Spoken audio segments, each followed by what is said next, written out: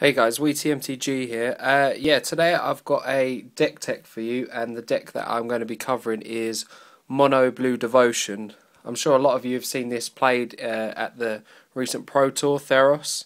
Yeah, three of the top four decks were actually Mono Blue Devotion, and they're all very similar decks. But today I've got my version, which has only got sort of one or two differences. But yeah, we'll just go through that. And hopefully, if you've not got a deck in mind that you want to play, hopefully you can get this together, as it's a really solid deck. So, to start off with, at 1-drop, we have 4 copies of Cloudfin Raptor, which is a 0/1 for 1, flying and evolve. We've got 4 copies of that. Then, also at 1-drop, we have 4 copies of Judge's Familiar. It's a 1/1 for 1 hybrid white and blue flying. You can sacrifice Judge's Familiar, counter target instant or sorcery spell unless its controller pays 1. So if someone mistakenly fully taps out for a Sphinx's Rev or something and they don't see you got this on the board, then you can just counter it if they haven't got 1 mana open. So yeah, so 4 Judge's Familiar. Then I have 1 copy of Rapid Hybridization. It costs 1 blue. Instant speed. Destroy a target creature. It can't be regenerated. That creature's controller puts a 3/3 green frog lizard creature token onto the battlefield. This is good for against like big stuff like Obzedat in Blood Baron, Desecration Demon, stuff like that you just want to get rid of and kind of take down a couple of pegs. So 1 copy of that.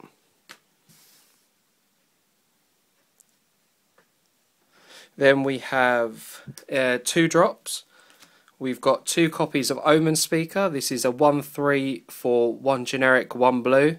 When it enters the battlefield, scry 2. I really like this card. Obviously it lets you delve in your deck a little bit. So if you don't want to be drawing lands, or you do want to be drawing lands or something else, then you can kind of just mix around your deck a little bit, so gives you some better options. So we got 2 of those.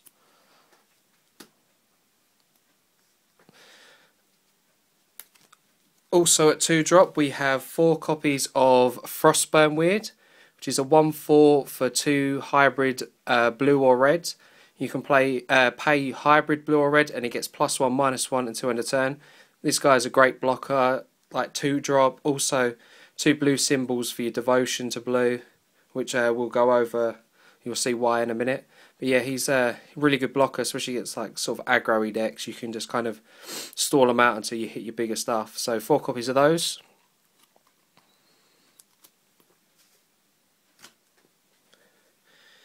Next we have 4 copies of Tidebinder Mage. This is a 2/2 for 2 blue. When it enters the battlefield, tap target red or green creature an opponent controls. That creature doesn't untap during its controller's untap step for as long as you control Tidebinder Mage. This is really good at just like stalling again against it's good against mono red, it's good against mono green, stuff like that. Also I found at games that I played against a rock deck or Golgari deck, and it slows that down quite a bit as well, because a lot of the creatures are green-black hybrids. So yeah, 4 copies of those, and again 2 blue symbols for your devotion. Yep, 4 of those. Then we have, still at 2, we've got 2 copies of Cyclonic Rift. 1 generic, 1 blue, instant speeds, return target non-land permanent you don't control to its owner's hand. You can also overload it for 6 generic and 1 blue, and it returns all non-land permanents to their owner's hand. So yeah, this thing, if you get hit this late game and they've got a board full of stuff, then you can just rip and overload, and yeah, you probably should win from there. So 2 of those. Then moving on to 3 drops, we have 4 copies of Nightveil Spectre. This is a 2/3 for 3 hybrid blue-black. Flying, whenever it deals combat damage to a player, that player exiles the top card of his or her library. You may play cards exiled with Nightveil Spectre. So yeah, this card's, before Theros, this card I would say saw absolutely no play in Constructed, but now this deck's come out, it's absolutely perfect for it. You just, a lot of disruption, taking cards off the top of their deck. Like I was saying to a friend, if they need a land, you swing in with this exile card off the top, and it happens to be a land. It kind of just, you get a psychological gain on them as well, because they're thinking that it's against them. But yeah, so other than being like swinging it for 2 damage, you just kind of setting them back and setting them back. So yeah, really good card. We got 4 of those, and again, there's 3 blue symbols for your devotion, which is really, really relevant. Okay, then moving on to some of the kind of bulkier creatures, but still in 3-drop. We have 4 copies of Thassa, God of the Sea. She's a 5/5 for 2 generic, 1 blue. Legendary enchantment creature. She's indestructible.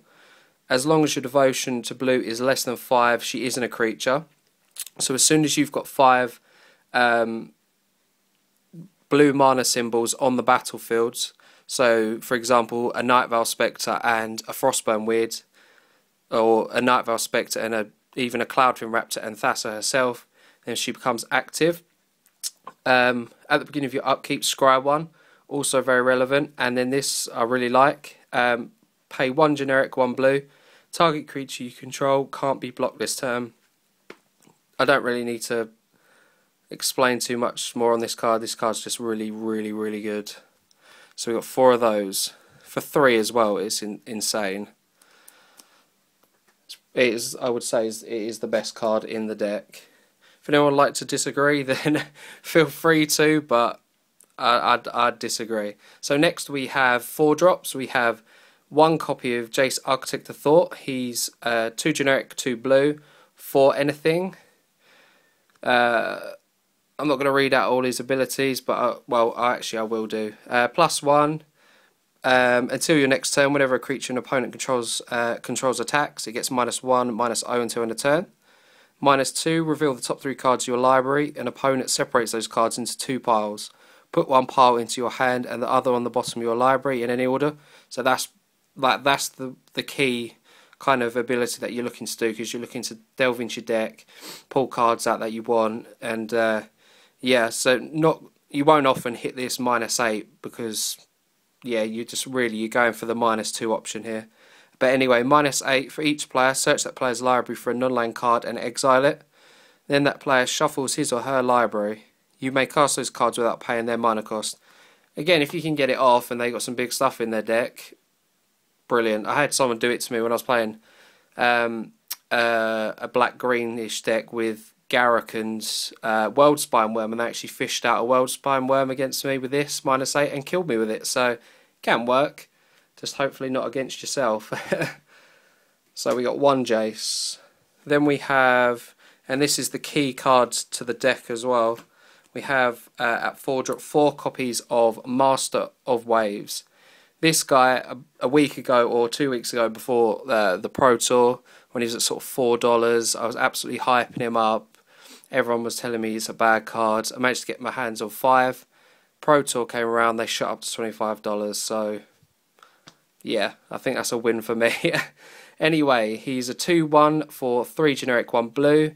He has protection from red, which is very relevant. Elemental creatures you control get +1/+1. And also, when Master of Waves enters the battlefield, put a number of 1/0 blue elemental creature tokens onto the battlefield equal to your devotion to blue. This is where the double and the triple blue mana symbols kick in big time. I think my record of amount of tokens on the battlefield at one point was, it was like 27 at the moment. That was at Games Day the other day. I ended up with 3 Master of the Waves, 4/3 tokens. It was just like, no, 3/2, sorry. No, it would be 4/3, my bad. Sorry, my brain just went messed up there. But yeah, I ended up with 27 4/3 tokens, and then as soon as they see sort of 1 or 2 of these, they usually scoop, but 3, it's kind of like, okay, fair play, move on. So we got 4 copies of those. It's probably the most pivotal card in the deck. So yeah, 4 of those.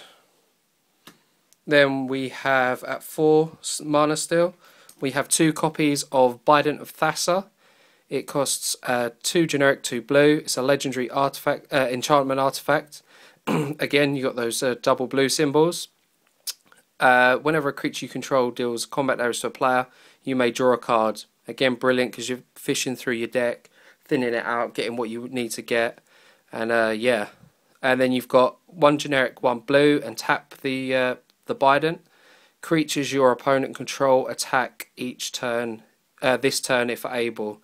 I'll be honest, I haven't used that ability yet with this card. I've been mainly using it just for the double blue symbol and also the card draw.